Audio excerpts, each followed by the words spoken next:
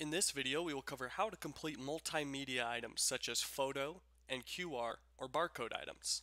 So let's start with a photo item.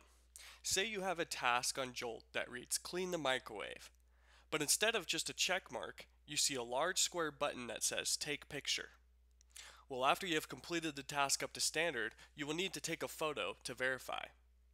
Note that if you see a little blue eye on the left-hand side of the task, then that means your Jolt admin has tied in instructions, reference information, or maybe even a picture example of what they want to see in your photo. So be sure to tap on that for more information.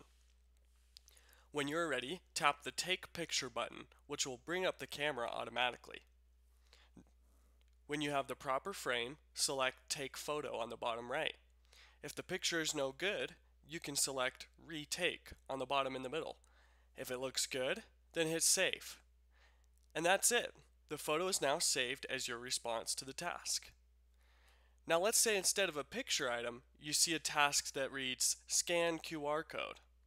This code is here to make sure that you are in the right place at the right time in order to complete the task.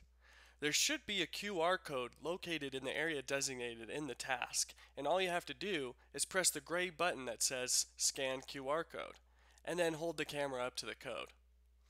Done. Barcodes work exactly the same way. Just hold the camera up to the code, and you are ready to move on.